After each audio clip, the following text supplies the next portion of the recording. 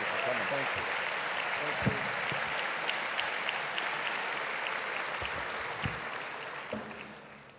you. Ladies and gentlemen, this part of the program is unscripted. I stand before you as the son of Eric Harris. In 1938, Eric Harris was a student at the Institute of Chemistry in Vienna. He was doing work on the synthesis of the heavy hydrogen atom. In 1938, the Anschluss occurred. He was expelled from the Institute. He was consigned to shining the boots of Nazi officers. He never forgave Austria. And therefore, for me, it's both difficult but important to stand before you and to tell you something about what you just heard. I wish my father were still alive to have heard this speech. So I speak as his son. You heard something historic today. For 46 years after the Second World War, as the Chancellor said, Austria avoided responsibility for the crimes of the Shoah.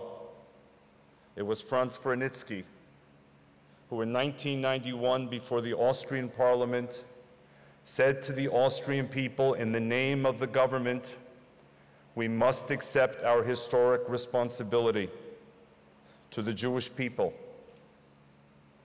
But he did not say to Israel. And it was always my belief that there was a second piece to the discussion.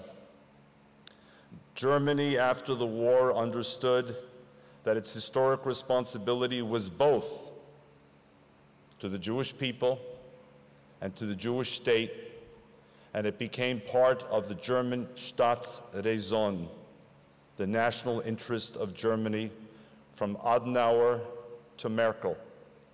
For the first time since 1945, you have heard an Austrian Chancellor publicly say, we accept our historic responsibility to the state of Israel and its security, and that this is a matter of Staatsräson for Austria. History has just been made here at the AJC Global Forum, and I would like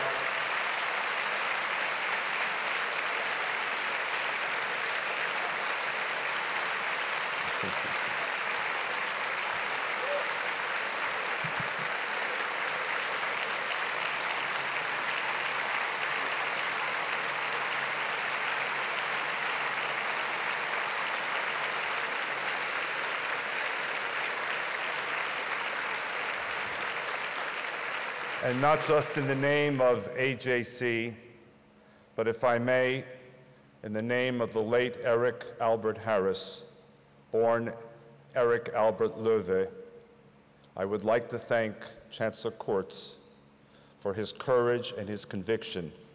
Within months, he changed 75 years of history, and we were privileged to witness what just happened. Thank you, Chancellor Kurz. Thank you so much. Thank you.